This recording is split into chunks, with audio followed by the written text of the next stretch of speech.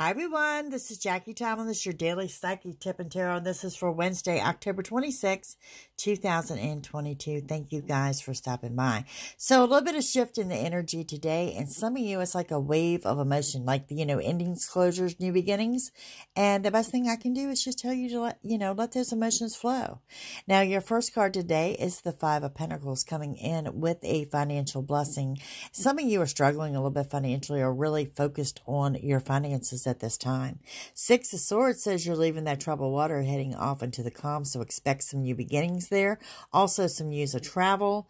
And we come in with that Butterfly Oracle of body changes. Now, this is not just the physical body. I think this is body, mind, and soul, so keep that in mind as you progress through the day. Ultimately, counting your blessings. Thank you guys for watching. JackieTomlin.com if you're seeking a personal reading, and I'll see you soon.